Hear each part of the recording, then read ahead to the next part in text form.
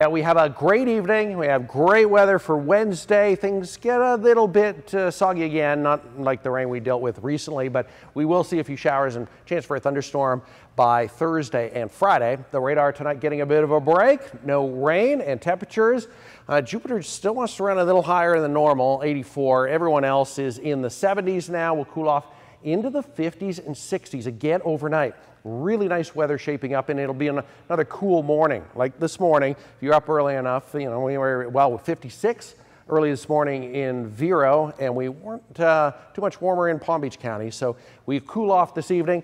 Rain chances are low. We'll get a little bit of cloud cover coming in tomorrow. There's 11 a.m., but no rain showing up on the computer models, the Vipercast model or any of the others. Thursday, though, things start to get a little soggy at least. We'll keep an eye on this because it's been trending for a little bit more rain on Thursday. There's 5 p.m. showers, chance for a thunderstorm, and it clears out. And Friday, kind of a similar weather pattern. It has really helped our drought index numbers.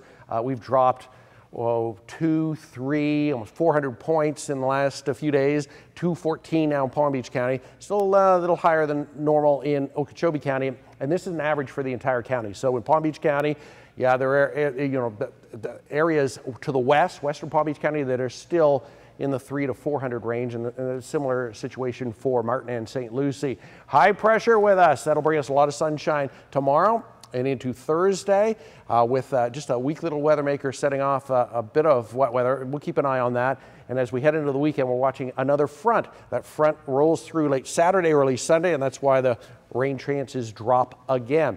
Boating conditions, seas about 3 to 5, choppy, and a small craft caution. There will be a rip current risk around tomorrow too.